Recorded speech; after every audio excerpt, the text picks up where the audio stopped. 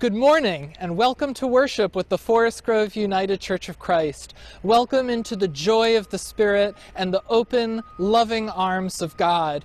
Welcome to this place where we are growing in the wisdom and love of Jesus. Where we are on a journey toward liberation and welcoming a just world for all. Where because of who you are and where you are on your life's journey, we know we have so much to learn from you. And so we greet you as God's beloved and say to you, the light of Christ in us sees and celebrates the light of Christ in you. Welcome to this sacred hour of worship.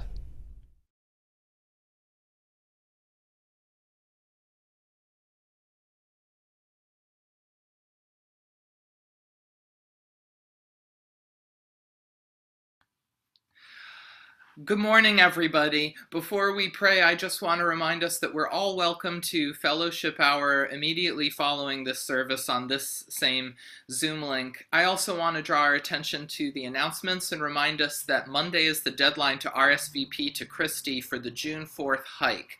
So please do so we get to have that wonderful opportunity of being together and hiking in nature for a morning in the Columbia River Gorge. And it sure is beautiful out there this time of year. It is truly God's country, so let's go be in it together.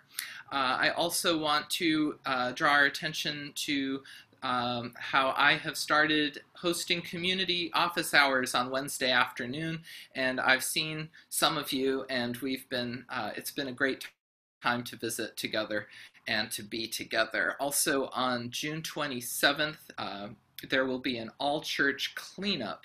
And this will be in this season of Pentecost, this season when we're sent out to be the church, to bring the beauty and the blessings of heaven to the world around us.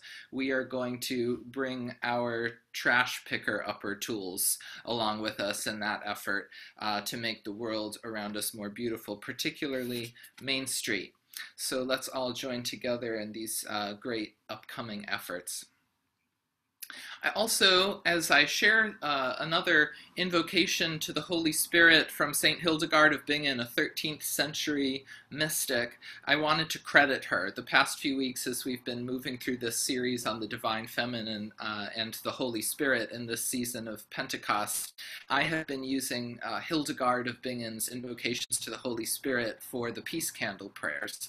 So I can't take credit for the beautiful poetic prayers we've been opening our worship with. That would be St. Hildegard of Bingen. And interestingly enough, thank you for that correction. Yes, let's all, Ken Prickett reminded us that the hike is June 5th. Saturday is June 5th, not the 4th. So let's all refer to the announcements and double check those details. So thank you, Ken, for that correction there. I'm responding to something I saw in the chat. Back to Hildegard, I just wanted to let us know, interestingly enough, Hildegard was a visionary who made beautiful iconographic paintings of spirit and the universe, and she portrayed God as an egg at the center of the universe, so the source from which all life emerges. And we've heard a lot about God as birthing source throughout this month. So here in this season of Pentecost, when we celebrate the coming of the Holy Spirit, our birth through the Holy Spirit, the birth of the Holy Spirit in our hearts, let us hear another beautiful invocation to the Holy Spirit from St. Hildegard of Bingen. So we gather around our candle of peace. Let us pray. Fire of the Spirit, life of the lives of all creatures, spiral of sanctity, bond of all nature, glow of love, lights of clarity, taste of sweetness to those who have fallen away, be with us and hear us. Composer of all things, light of all the risen, key of liberation, release from the dark prison, hope of all unions, scope of all joys and glory, strong honor, be with us and hear us. Amen.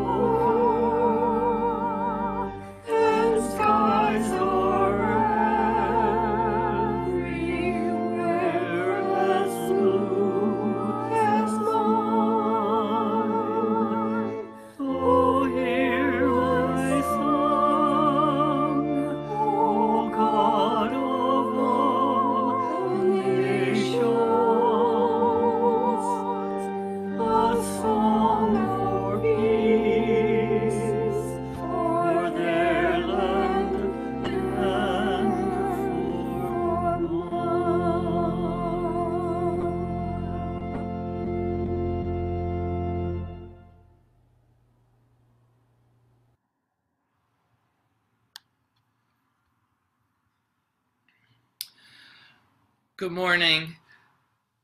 I'd like to lift up ongoing prayers this morning for Ralph. We continue to lift up the hope and the vision of Ralph's safe return, and we give thanks for all the ways the community continues to come together to search for Ralph. I went to Astoria and back on Saturday and looked around, and it was touching to see flyers of Ralph in storefronts and gas stations and so many different places along the way. And it's so clear that so many people who love Ralph are coming together in this effort to make sure that his image, his face is out there, and that we find him and that he return home safely and soon.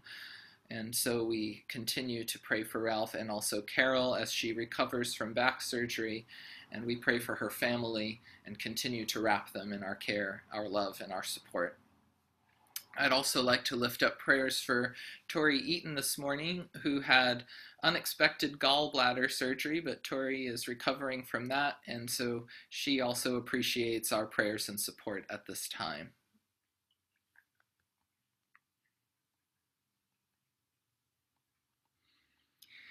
And so as we come now to our time of prayer, I just invite us to arrive in our bodies, open our hearts, be receptive to the presence of Spirit within and all around us. And let's take one deep breath in and one deep breath out as we center ourselves in prayer.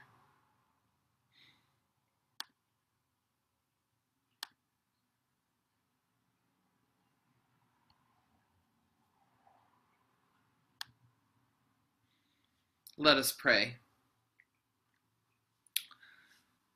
Creative power beyond the stars, Christ in the depths of the earth, Holy Spirit and breath of life within and all around us, we anchor ourselves in your presence. We come fully alive in your presence, your transcendent and eternal peace, as we lift up to you our prayers. We draw our awareness to the spark of your presence, the Spirit within. On this Memorial Day, we especially remember all those who have died in wars. Whatever the war, we remember every soldier on every side, remembering they were all some mother's child. We remember all civilians who died in war. We acknowledge and honor that all those who went to war did so with the intention of ending oppression and defending others.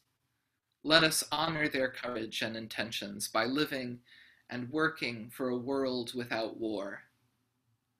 We lift up prayers to all of our departed warriors in realms of light to come to the aid of all humanity at this time when our world is so ravaged by war, that they may help us end all violence and all war.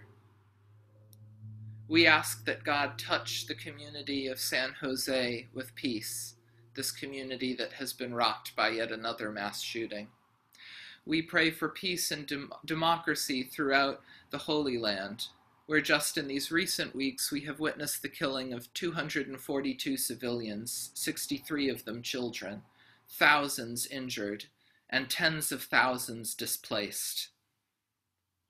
You have made us to be better than this, O God, and so we ask for your Spirit and your angels to guide us. We pray that our departed warriors in realms of light, along with the Holy Spirit of God, who says they will destroy all those that destroy the earth, also be a shield of protection around the nonviolent activists defending the old-growth trees of British Columbia and other places where the Canadian government has made it legal to shoot earth defenders in recent weeks. We pray for the Holy Spirit of God to surround the tree of life and all who gather around it in impenetrable glory and light. Let there be an end to war, O God of perfect justice and peace, and help us to live in a way that future generations will look back on each one of us and remember all of us as the ones who planted the seeds of peace. We ask this in the name of Jesus, who taught us to pray, saying, Creative Power, Grandfather, Universal Mother, in whom is heaven, hallowed be thy name. Thy kingdom come, thy will be done, on earth as it is in heaven. Give us this day our daily bread, and forgive us our debts, as we forgive our debtors. And lead us not into temptation, but deliver us from evil. For thine is the kingdom, and the power, and the glory forever. Amen.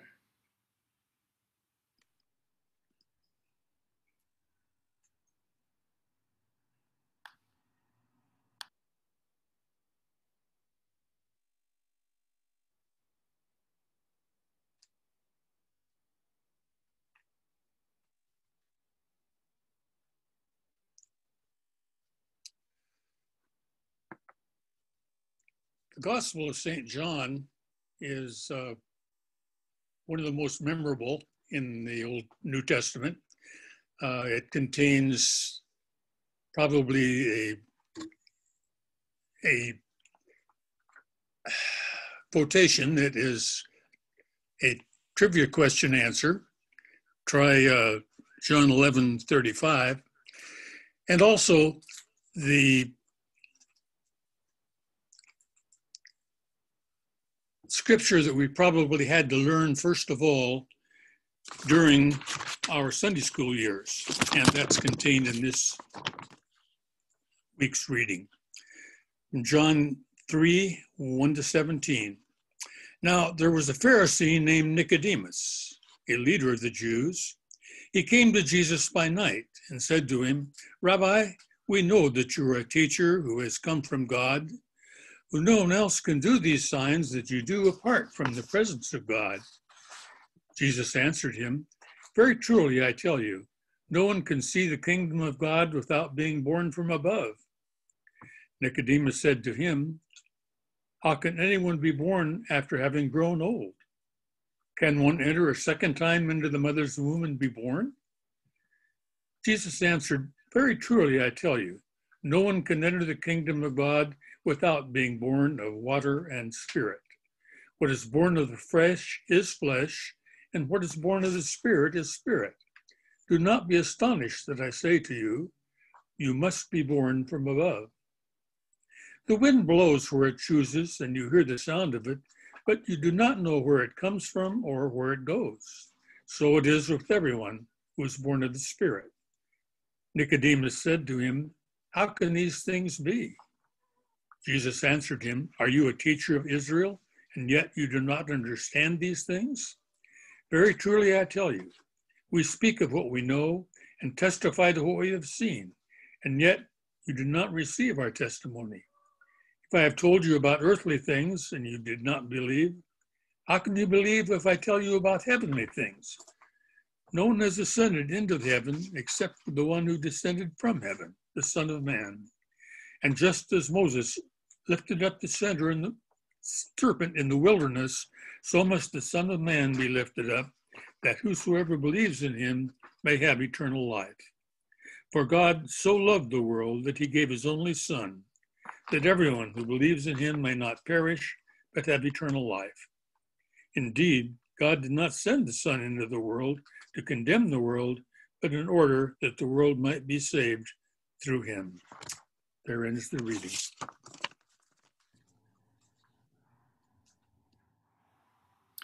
Good morning. This morning we are talking about being born of the Spirit. So as we begin, I invite us to just place our hands over our hearts. And you can close your eyes and notice the breath of life as you breathe it in and breathe it out. We now know that one of the names of the Holy Spirit, one of the feminine faces and names for God, is Ruach, meaning breath of life. So as you breathe in and breathe out, I invite you to envision a gentle flame, a simple candlelight representing the Spirit glowing in your heart. And as you breathe in, feel this flame as all the love in your life around you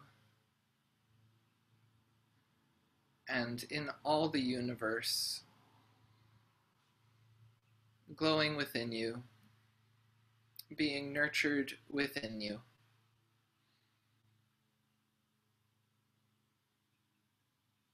As you breathe in, notice and feel its warmth.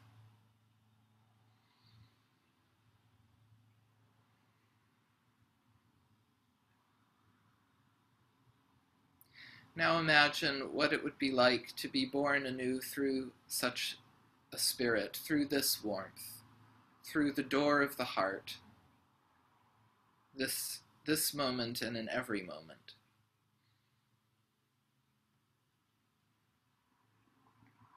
God of life and flame of the Spirit, we ask that these words and this reflection water the seed of the Spirit within us, that together we all grow to be big trees of the Spirit for our world, carrying your warmth, your light, your perfect justice, your perfect love and peace to each other and the world around us. Bless the speaking and the hearing of these words and the silent spaces in between. Amen.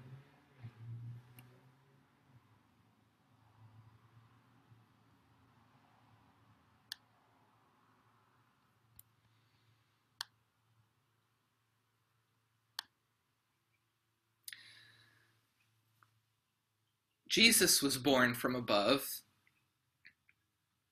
In our very midst, the wisdom, the love, and the spirit that transcends the turmoil of this broken and aching world emerges and becomes flesh.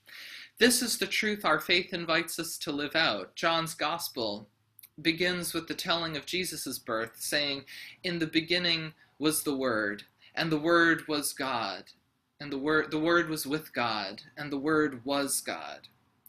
Throughout this month, while focusing on the divine feminine, we have learned that this Word that John speaks of, along with Sophia, Holy Wisdom, the Woman of Wisdom, and Spirit, all act as synonymous terms and references in Scripture and tradition. John speaks of her, the Holy Spirit, as our shared source and origin with Christ. In the beginning is this indwelling presence and breath of life. In the beginning is this let there be light. In the beginning is love, and that love is with God, and that love is God.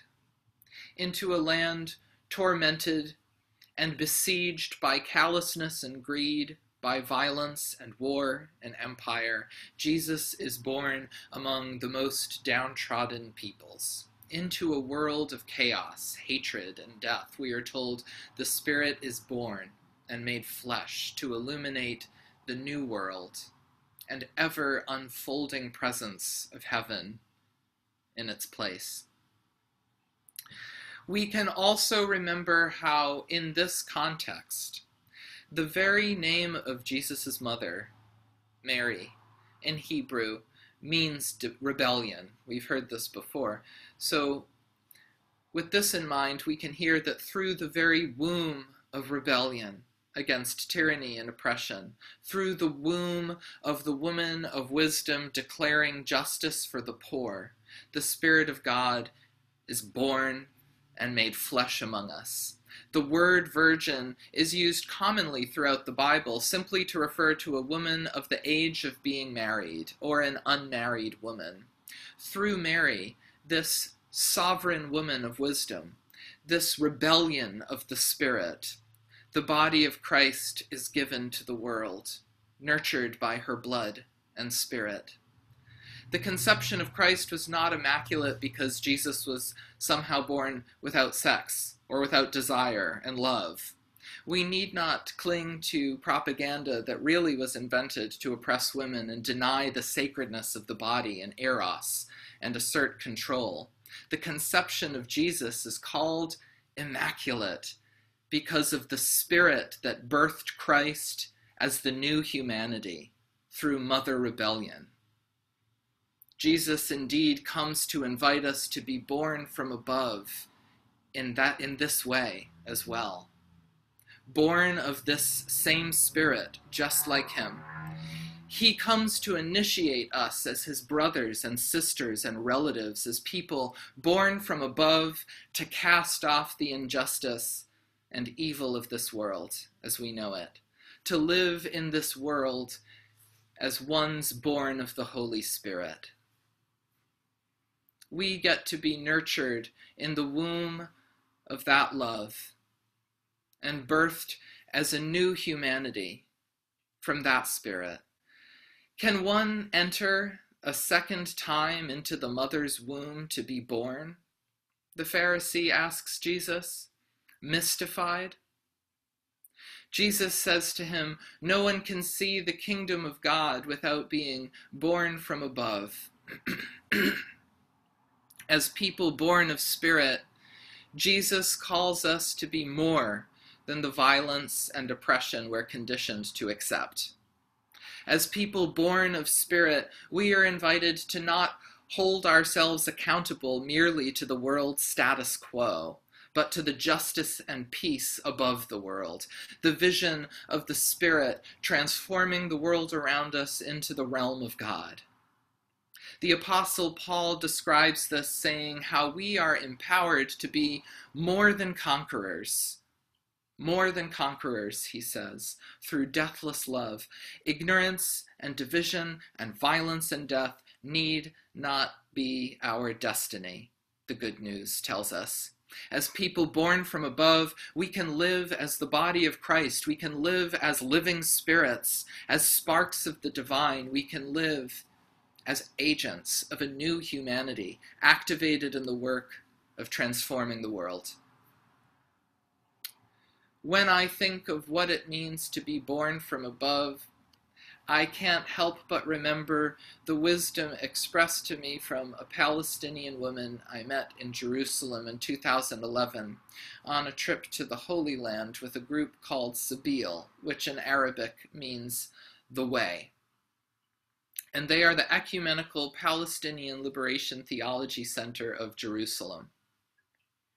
I met this woman in a Palestinian women's cooperative as she was stitching the words, "We shall overcome," onto a stole. We got talking of all I had seen on my long tour. She shared with me her experience of what she described as the daily horror of living under military occupation. We shed tears together, but she also said to me, "You know, I want you to know that I am not without hope, because I still believe Christ is the human heart for God." And through all the people throughout this world, with a heart for God, a heart for justice, a heart for love, the world can be changed. She spoke of what we all could be, if only we allowed ourselves to be more than conquerors. As she spoke, I could reflect. I was able to reflect on all the people with human hearts for God whom I had met on my journey, and they seemed, in the light of her words, as though born from above, amidst the wreckage of the conquered, war-torn landscape all around them. In the midst of that land, they offered glimpses and hope of the realm of God emerging. But the Holy Land, my friends, was indeed scarred by all the ways we have acted as nothing more than conquerors for far too long.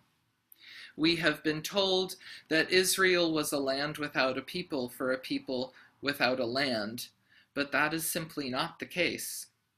Prior to 1948, Palestinian Jews, Christians, Muslims, and various other Palestinian ethnic groups traveled freely and lived in relationship to the land and each other for hundreds of years. Along with much of the rest of the world, the English had colonized the region up until 1918, and along with other Western powers, helped draw the border that would become the original 1948 border of the State of Israel in historic Palestine. We can lament, and as Christians I do think we must repent of the centuries of persecution and trauma inflicted on the Jewish people, and how the resulting trauma led to the expulsion of the Jews from Europe and the resulting desire for separatism on the part of some Jewish people. We can also acknowledge how any state that enforces only one ethnic group be allowed to live within its borders can only be maintained through ethnic cleansing and apartheid. And today in historic Palestine, we see a snaking, ever-expanding, militarized wall that divides people. On one side of the wall, Israel exists as an ethno-state with a Jewish majority enforced by law. And on the other side of that wall, the Palestinians, who have since 1948 survived under military occupation with resident absentee cards on their own land.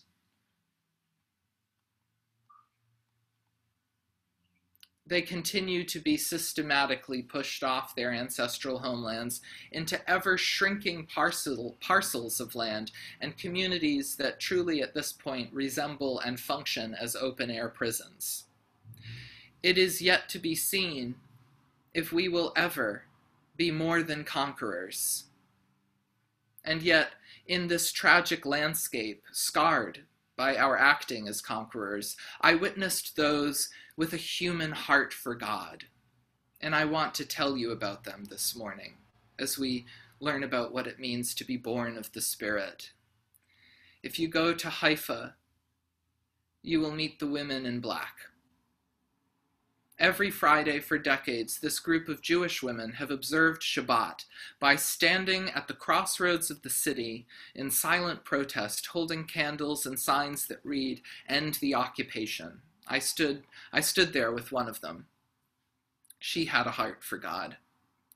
She told me of how she had survived Auschwitz and was sent to Israel as a young woman when the camps were liberated. She said, "I stand here because I vowed I would speak out if I ever saw what happened to us being done to anyone else. So I have to speak out for the Palestinians. I believe in a God of justice." As we stood with her, one of the many passers-by threw food at this woman and hurled a curse in her direction. The woman said to me, "This is how they treat me, a Holocaust survivor in Israel."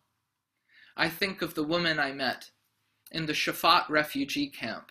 I remember her showing me her exquisite traditional embroidery that expressed the character of the land formerly called Jaffa City, now called Tel Aviv, land where her family had lived for countless generations. She showed me the key she has kept to the house that she was expelled from by military force. It hangs by her door at the entrance to her home.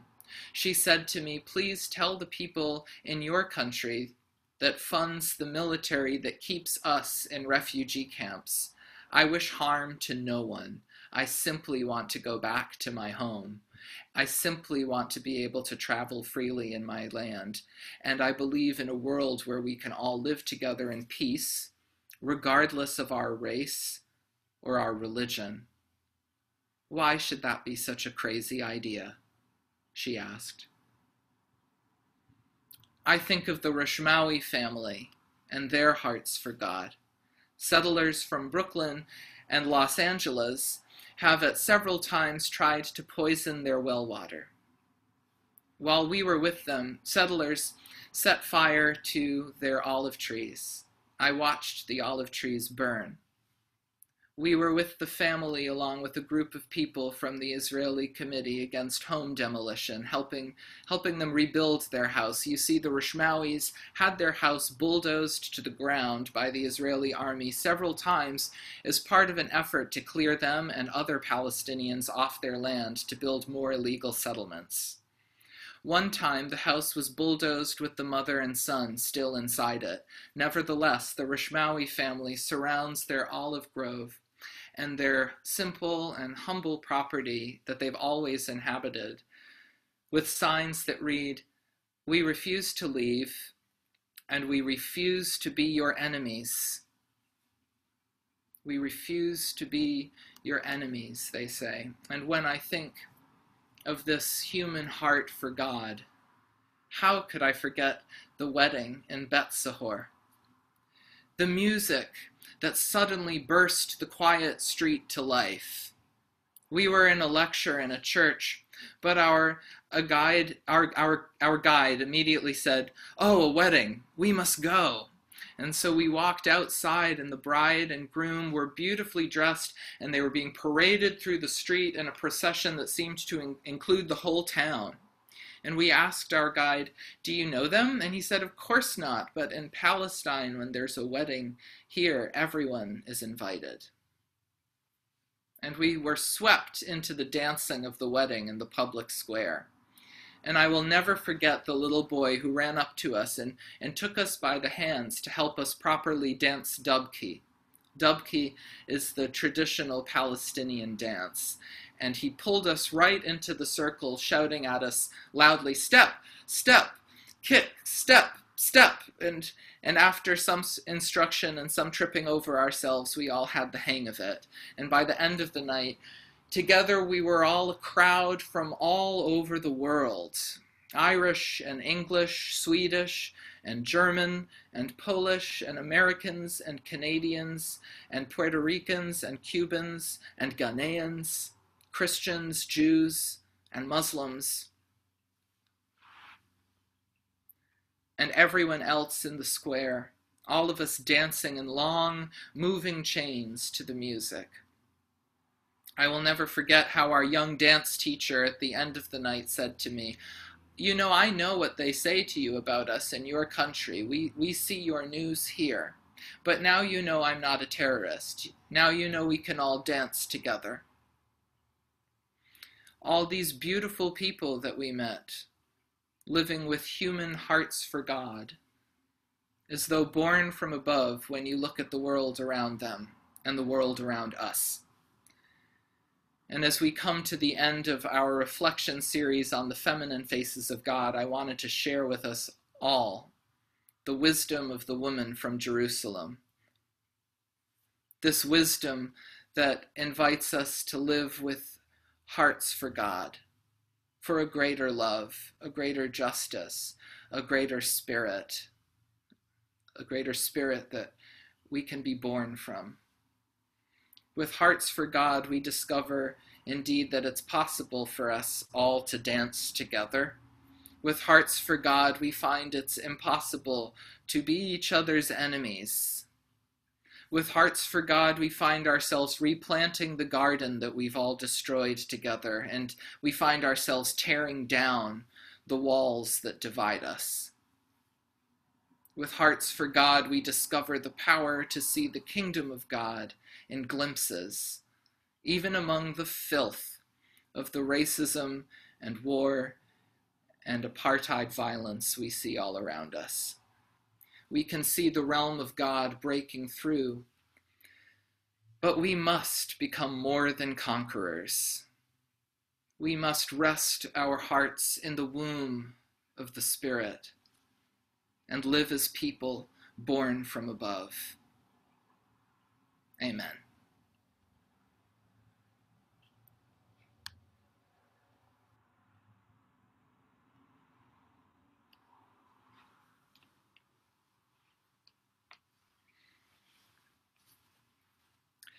Dear friends, in gratitude for the abundance of life, and in gratitude for all the possibilities of being born of the Spirit together, for being beloved community together, and bringing community and justice and love to the world around us, for that incredible mission that we share together, for that incredible identity as people of spirit and truth. Let us, out of gratitude, give forth our offerings to support the life and the ministry of this church. We will now collect the morning offering. If you are making your offering by sending it in, I will post the address of the church in the chat. You can also make your offering online. However you're making your offering, I invite you to do so at this time as we hear some special music.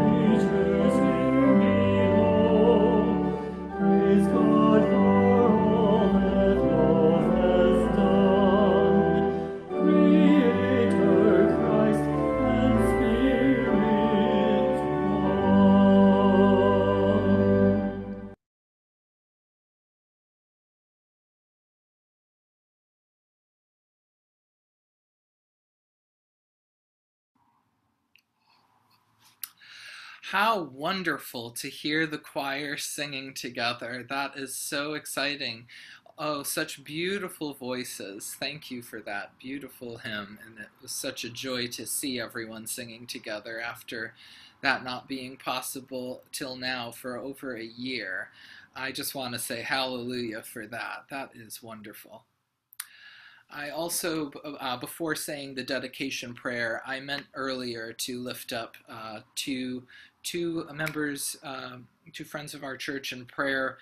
Please keep in your prayers Elaine Foy and Elaine's wife, Nancy. Nancy is being treated for pneumonia. She is at home, and Elaine requested prayers, so let's wrap Elaine and Nancy in our prayers of love and support and healing at this time. And forgive me for not mentioning them earlier in the prayers. I didn't want to let the service go through, though, without our praying for Elaine and Nancy. And so, in dedicating the offering, I want to give thanks for the blessing of music, the joy of community, all that is possible through our coming together in the Spirit that gives birth to us in love and in justice and in peace. And so I ask God that you send your Holy Spirit down on these gifts and each and every one of us.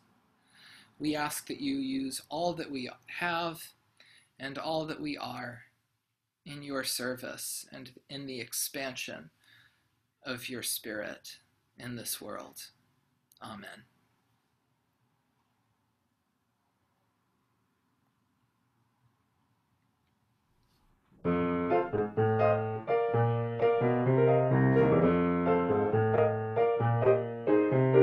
River, rush it down to the ocean blue.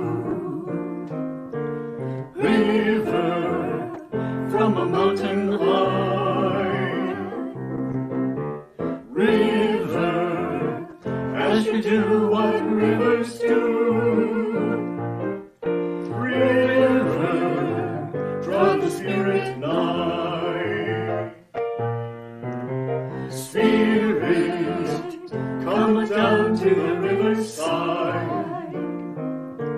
Spirit, spark the wondrous thought. Spirit, I am free for you to guide. Spirit, pray that I be taught. Water, let me drink of your healing power. Water, strength and life you give. Water, as I travel with each hour. Water, help my body live. River, flow it down where you ran before. River, source of clearer view. River, as I walk your rocky shore. River, see my journey through. See my journey through.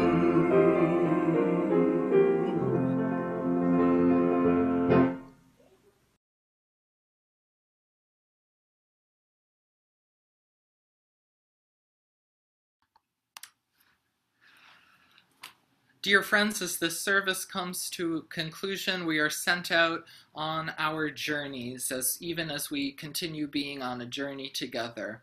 So as we leave, let us depart in the blessing and in the life of the Creator, the Christ, and the Holy Spirit. And may we love God so much, we love nothing else too much. And may we fear her just enough. We need fear nothing else at all. Go in love. Amen.